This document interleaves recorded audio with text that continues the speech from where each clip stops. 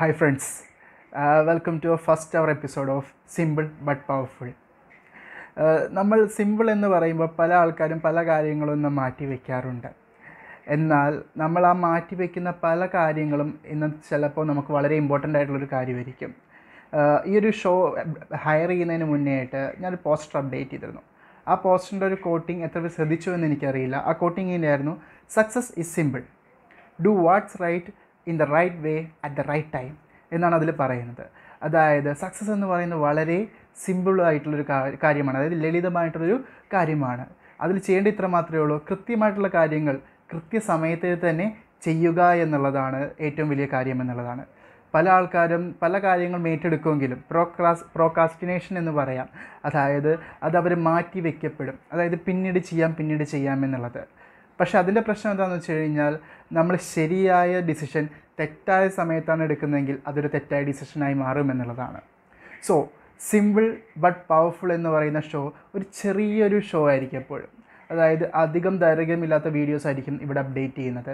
എന്നാൽ തോട്ട്ഫുൾ ആയിട്ടുള്ള പല കാര്യങ്ങളും ഇവിടെ ഷെയർ ചെയ്യാം.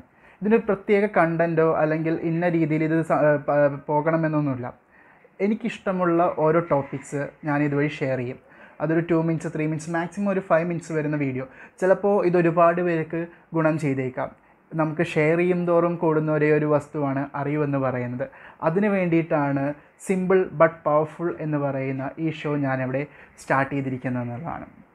നമ്മൾ സിമ്പിളുടെ കാര്യം ഒന്ന് എടുത്ത് നോക്കിക്കഴിഞ്ഞാൽ പല ആൾക്കാരും confused ആവാറുണ്ട് സിമ്പിളും ഈസിയും. Actually simple and easy are both different things എന്നുള്ളതാണ്. കാരണം ഈസി എന്ന് പറയുന്നത് ആർക്ക് വേണേലും ചെയ്യാൻ പറ്റുന്നൊരു കാര്യമാണ്.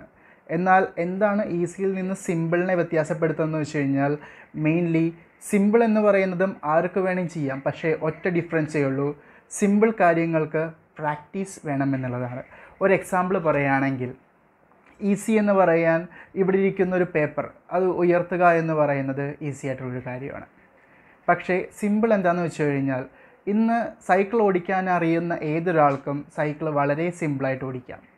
പക്ഷേ ഓടിക്കാൻ അറിയാത്ത ആൾക്കോ? അത് അവർക്കൊരു ബുദ്ധിമുട്ടാണ്, അവർക്കത് ചെയ്യാൻ അറിയില്ല. അതുകൊണ്ട് അവർ ആദ്യമായിട്ട് സൈക്കിൾ ഓടിക്കാൻ ശ്രമിക്കുമ്പോൾ പലതവണ അവരുടെ ബാലൻസ് പോകും, അവർ വീഴും, അവർക്ക് മുറിവുകൾ പറ്റും. പക്ഷേ അവരത് മാറി നിന്ന് കഴിഞ്ഞാൽ ഒരിക്കലും അവർക്കത് ചെയ്യാൻ പറ്റില്ല. മറിച്ചാണെങ്കിലോ അവരത് ചെയ്യാൻ വേണ്ടി വീണ്ടും വീണ്ടും വീണ്ടും പ്രാക്ടീസ് ചെയ്ത് വീണ് ആ ബാലൻസ് പോയി അങ്ങനെ മുറിവുകൾ പറ്റി വീണ്ടും വീണ്ടും ചെയ്ത് വരുമ്പോൾ ഒരു നാൾ അവർ സാധാരണ എല്ലാവരും ഓടിക്കുന്ന പോലെ തന്നെ സിമ്പിളായിട്ട് സൈക്കിൾ ഓടിക്കാൻ തുടങ്ങും. പിന്നീട് അവർക്ക് എന്ത് വേണമെങ്കിലും ചെയ്യാം, കൈവിട്ട് ഓടിക്കാം, വേണമെങ്കിൽ ഒരു വീലിൽ ഓടിക്കാം. അതായത് പ്രാക്ടീസ് ചെയ്യും തോറും ഓരോ കാര്യങ്ങൾ സിമ്പിളാവും.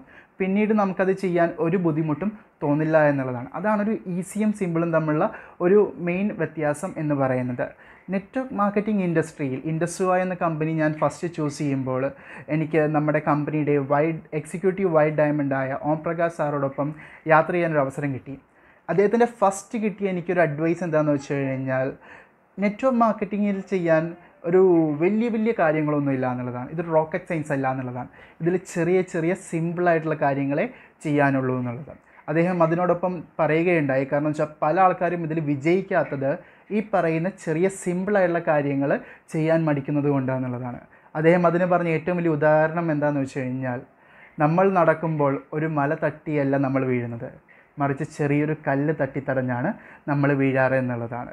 അത് ഒരു തോട്ട്ഫുള്ളാണ് ഭയങ്കരമായിട്ട്. കാരണം എന്ന് വെച്ച് കഴിഞ്ഞാൽ, ഈ നെറ്റ്വർക്ക് മാർക്കറ്റിംഗ് ചെയ്യാൻ ആളുകൾക്ക് വലിയൊരു കഴിവോ അല്ലെങ്കിൽ ഒരു സ്കില്ലോ അങ്ങനെയുള്ള ഒന്നും വേണ്ട.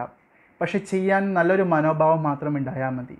ഇതിലുള്ള സിമ്പിളായിട്ടുള്ള കാര്യങ്ങൾ നിരന്തരമായിട്ട് ചെയ്തുകൊണ്ട് കഴിഞ്ഞാൽ ഏതൊരു വ്യക്തിക്കും ഏതൊരു സാധാരണക്കാരനും ഇതിൽ നിന്നിട്ട് ഒരു അസാധാരണ വളർച്ചയിലേക്ക് എത്താൻ പറ്റുമെന്നുള്ളതാണ്.